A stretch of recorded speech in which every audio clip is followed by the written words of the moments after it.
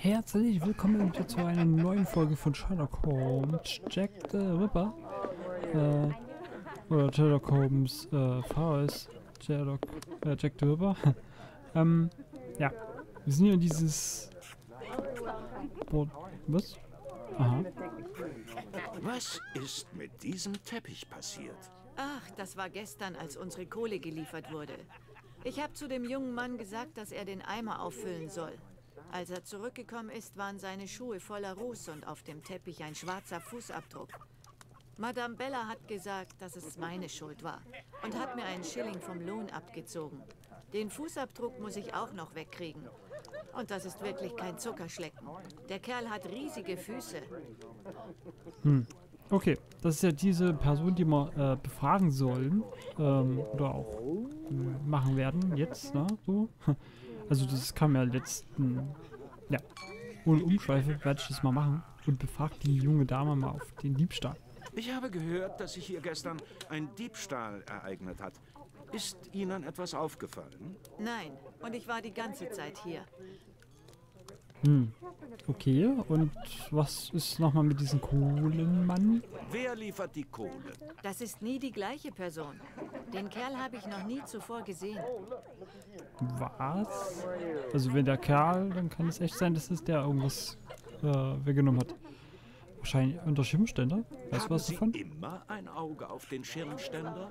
Oh ja, also als die Kohlelieferung eingetroffen ist ein Kunde aus einem der Zimmer gekommen und hat mir die Sicht auf den jungen Mann versperrt, der den Kohleeimer gebracht hat.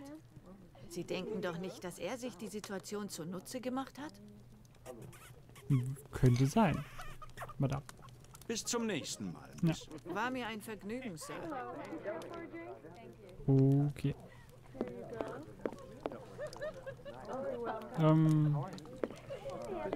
Das Einzige, wo wir noch hin müssen können, ist... Dorthin sollte ich mich besser nicht verirren. Irren. Ja. Dorthin sollte ich mich besser nicht verirren. Okay. Ach, haben wir ja schon angeguckt. Ich guck mal kurz diese Dialoge an von der Madame Bella.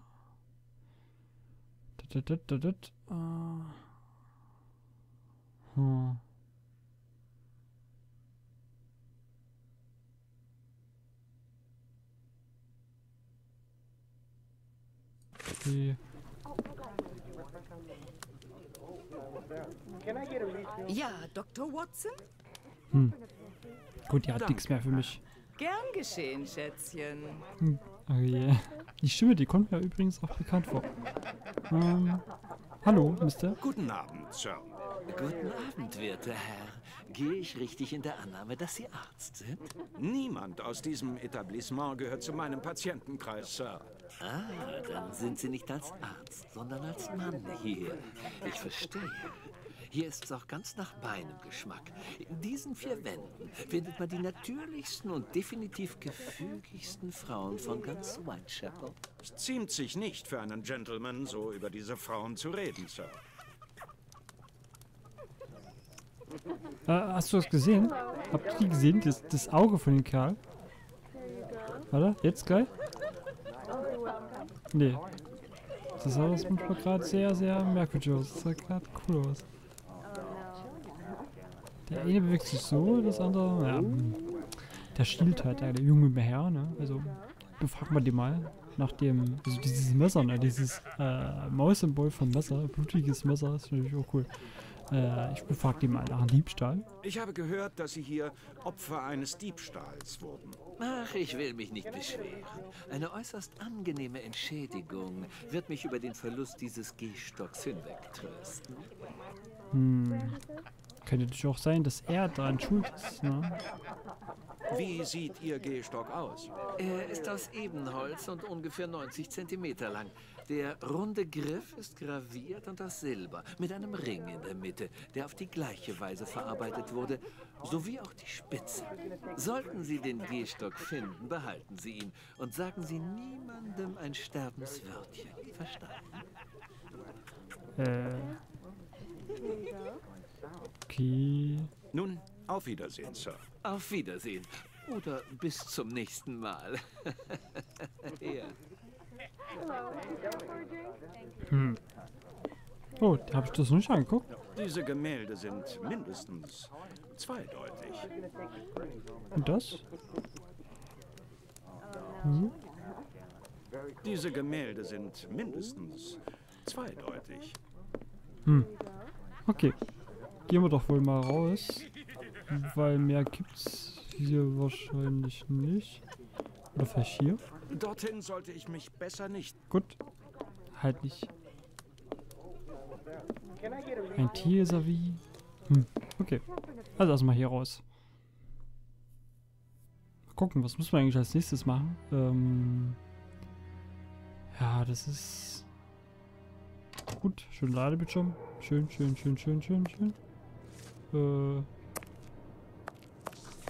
Ja, hallo. Verschwinden Sie, ich traue Ihnen nicht über den Weg. Verschwinden Sie, ich traue Sie nicht über den Weg. Oder so ähnlich.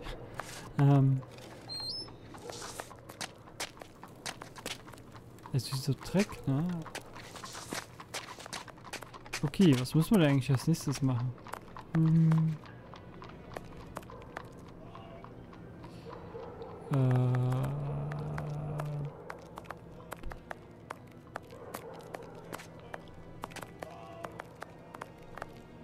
Was suchen Sie? Gutes Geschäft? Opium? Eine Frau? Ein Seemann?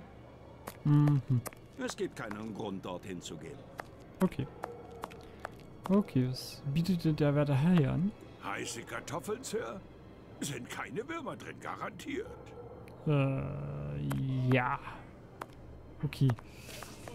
Sieht sehr vielversprechend aus.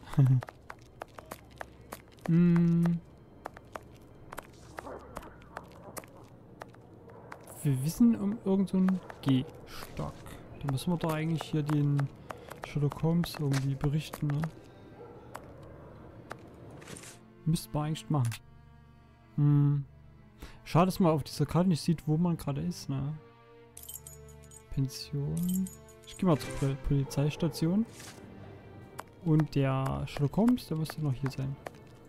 Glaube ich. Oder? Wo ist denn der hin? Verdammt. Habt ihr ihn aus dem... Habt ihr ihn irgendwie verloren? Hallo? Eine kühle Nacht. Was für einen grässlichen Sommer wir dieses Jahr doch haben.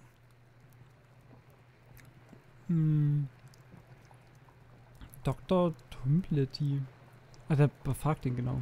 Sagt Ihnen der Name Tumblety etwas? Noch nie gehört. Aber ich kann Nachforschungen anstellen, wenn Sie möchten. Gut, warum nicht?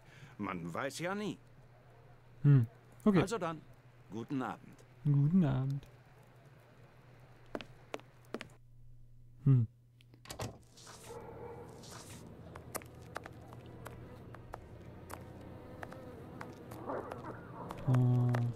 Ich weiß jetzt gerade nicht, wo man jetzt hin muss. Ich bin gerade sprachlos. Was ist der denn hier? Megabart. Hat der denn vielleicht noch irgendwas mit uns bereden? Was kann ich für Sie tun? Ja. Danke, Finley. Immer. Ah, ich könnte die Frau informieren hier, die mich dorthin geschickt hat, zu der werten Dame. Wenn sie denn da wäre. Oh. Commercial Street. Achso. Achso, die ganzen Straßenschilder, ja. Gut. Ja. Achso.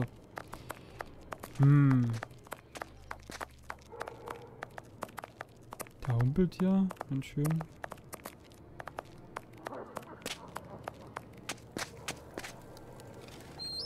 Hä? Ach, das war hier? Aha.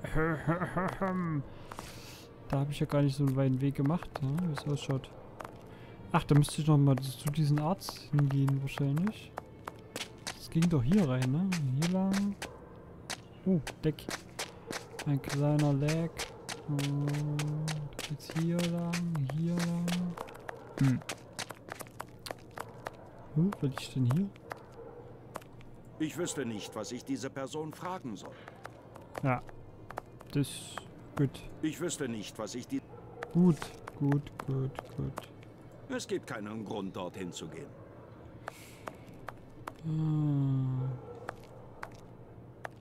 War das? Ach, hier war das. Ach, da spielt Musik. Cool. Hallo. Ich wüsste nicht, was ich diese... Okay. So gute Musik geht's auch wieder nicht. Hallo, Ich Dame. höre, mein Herr. Ja, anscheinend nicht.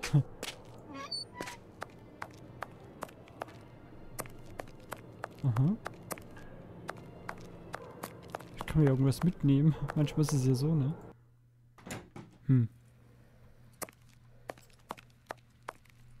Ach, da ist ja jetzt dieser Herr drin. Und wer ist denn das?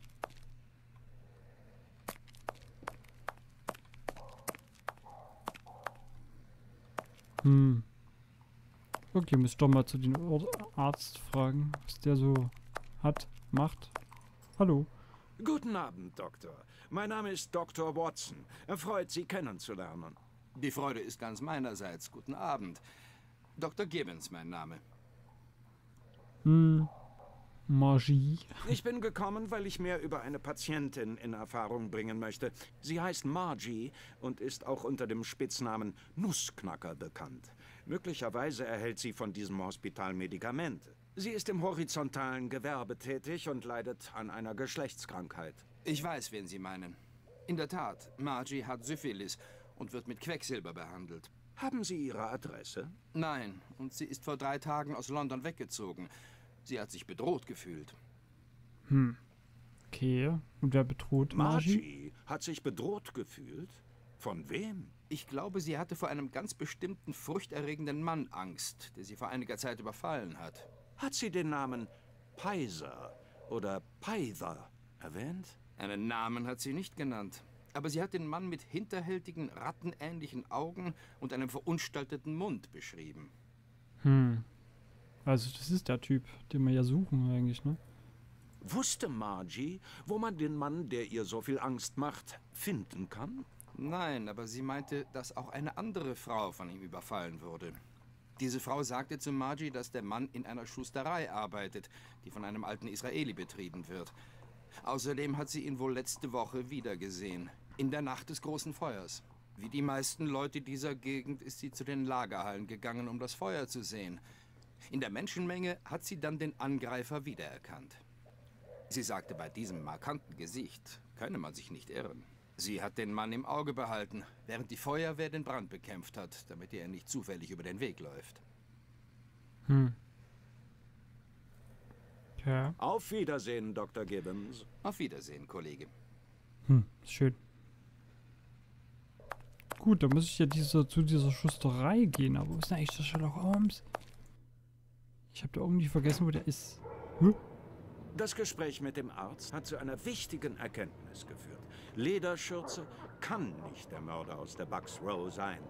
Laut Margie hat dieser Schurke die meiste Zeit der Tatnacht als Schaulustiger bei dem großen Feuer verbracht. Er konnte also nicht am Ort des Verbrechens sein, als dieses verübt wurde. Dennoch geht von ihm sicherlich Gefahr aus. Das stimmt ja, wir suchen hier einen Check drüber und gut.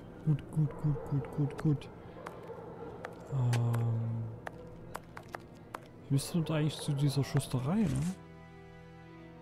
Karte. Dell.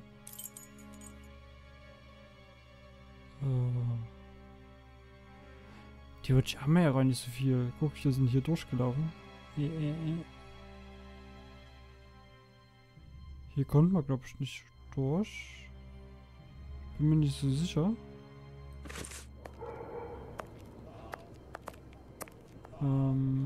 Nee.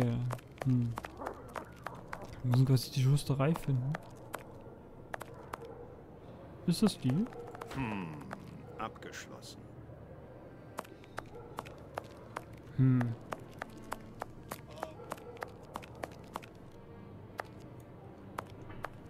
Ich frage mich so wirklich, was ich jetzt so machen soll.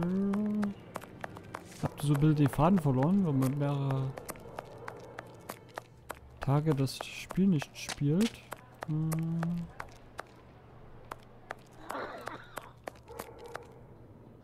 Okay. Hier haben wir ja